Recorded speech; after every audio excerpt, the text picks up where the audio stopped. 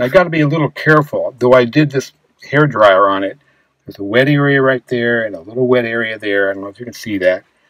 I don't want to put my hand in and smear it. It will take away the, oh, I guess I'll call it the professional look.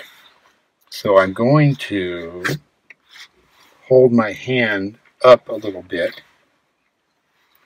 And then this brush is really long. It's really long handled. So I think we're going to go right in here. I can even pull this color right into the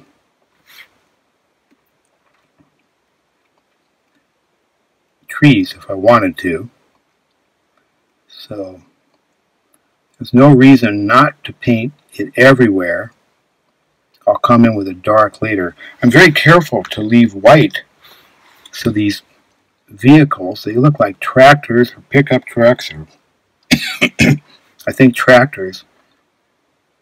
I want those to look nice and bright. So I want them to go down on white paper. So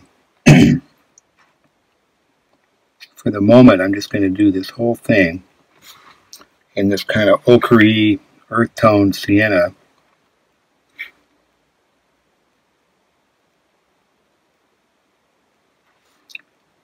I can pull the green into the wall. Right here, the tree is overlapping my line of sight for this building. So it's okay to let some of that green run into that. This building is sitting on a straight area, so I'll go ahead and paint it like this. They're merging together a bit. That's okay.